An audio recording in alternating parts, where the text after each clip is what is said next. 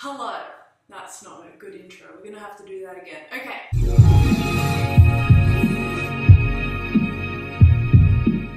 Hey team, and welcome to this video.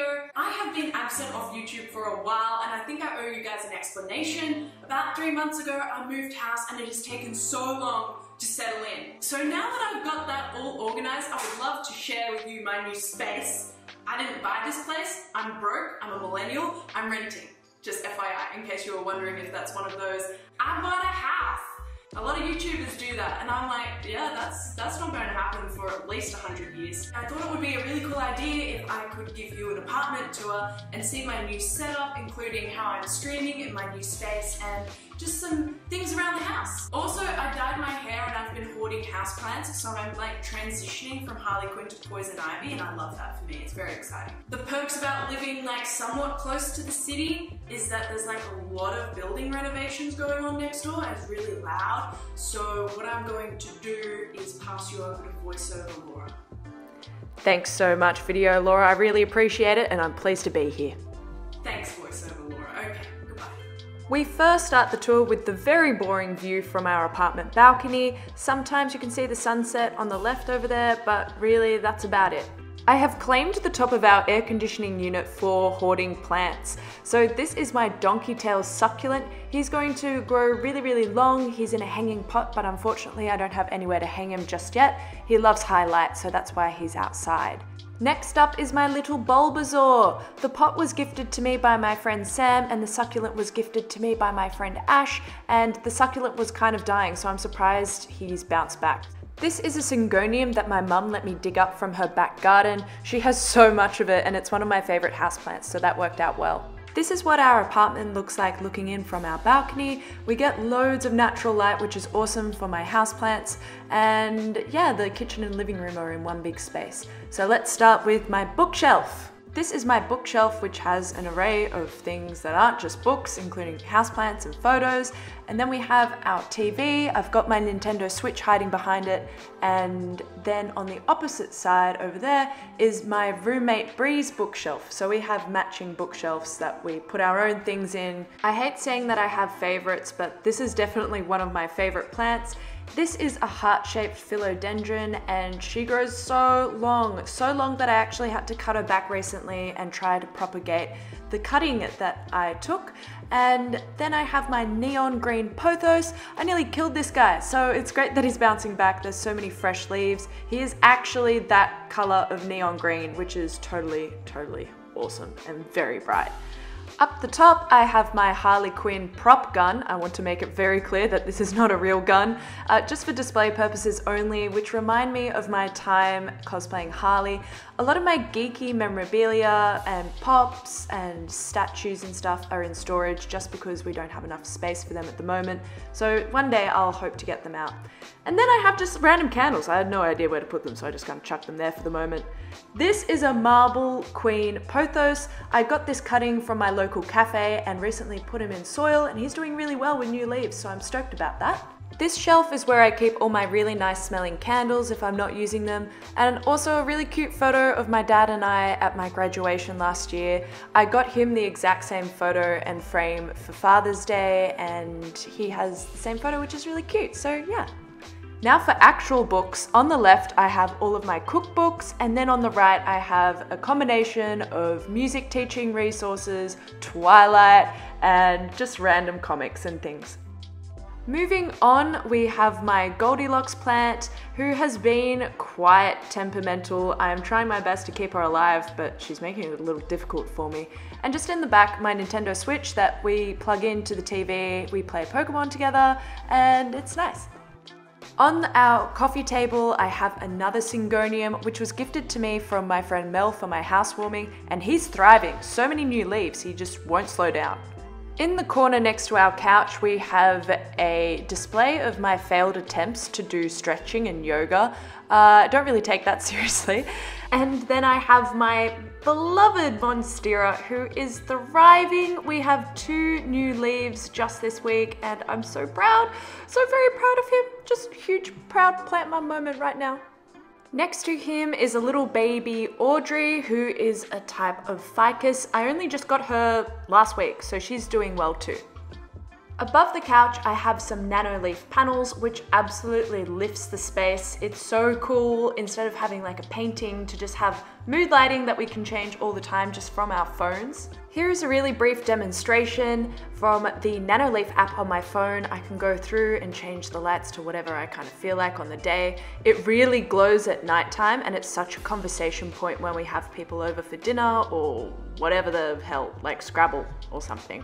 I don't play Scrabble, but I was just trying to think of an activity. On the opposite side of the couch is my snake plant. He's a really tall boy. I actually had to get my dad to drive him over in his van because he didn't fit in my car. So he's really sturdy and growing really well. He's very low maintenance, which is awesome. On our dining room table is yet another Syngonium. This is the third and final Syngonium I have. This particular type of Syngonium is called Pink Passion, obviously because it's a little pink and so pretty. One of my newest plants is this silver sword philodendron. Eventually he will start climbing and reach the floor like the other philodendron. And this is a maidenhair fern. This is one of my dad's favorite plants and basically impossible to keep alive. So I put it in a self-watering pot to help with drainage. Where am I going? Let's go to the kitchen, I guess. I'm just showing you my kitchen. And these are 2 stools that my dad recently got me. Thanks, Dad. Well, actually they were in the garage, so reduce, reuse, recycle. This is my housemate Bree's first ever plant. I have corrupted her, and it is a little parlor palm that I put in a pot for her because she likes light pink. This is the last plant of the tour, I swear, and it is a bird's nest fern. I put it in the kitchen because it's furthest away from the direct light and they do well in low light and moist soil. Come with me because I am going to show you the sink, the fridge. On the left-hand side is my side of the fridge and the right side is Bree's Polaroids.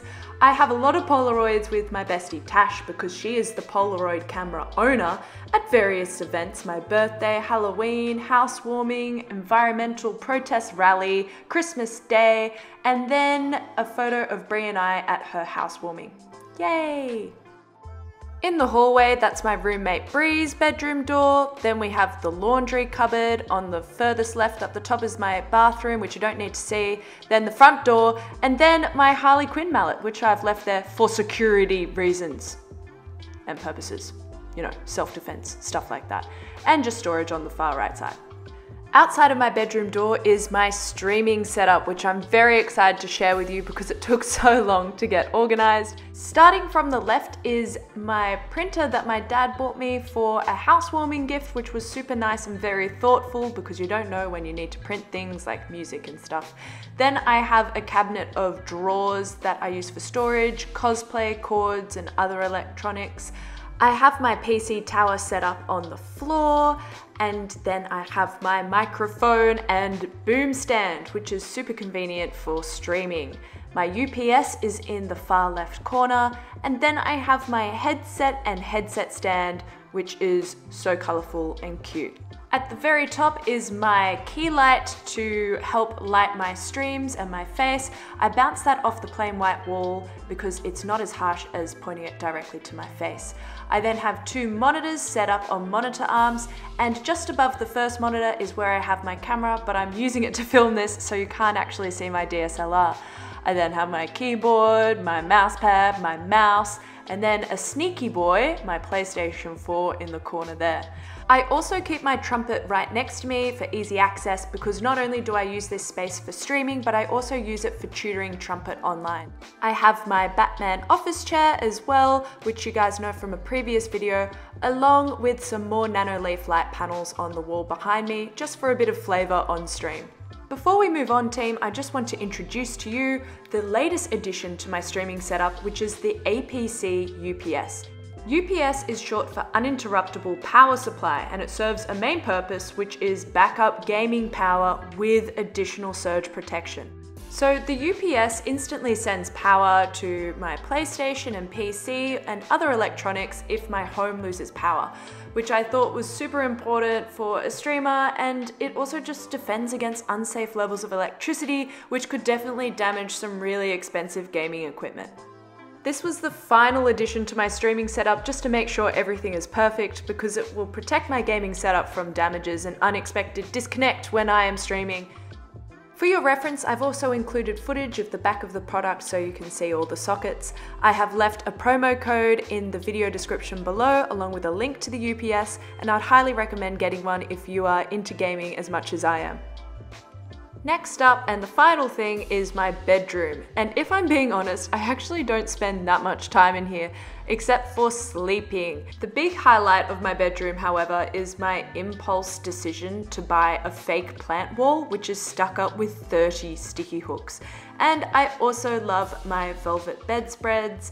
I have a green one and a blue one, and I just cycle them both because I think they're so comfy and gorgeous. Another cool thing about my bedroom is my RGB globe that I put in my IKEA lamp, which is just a grown-up Pixar lamp, I think.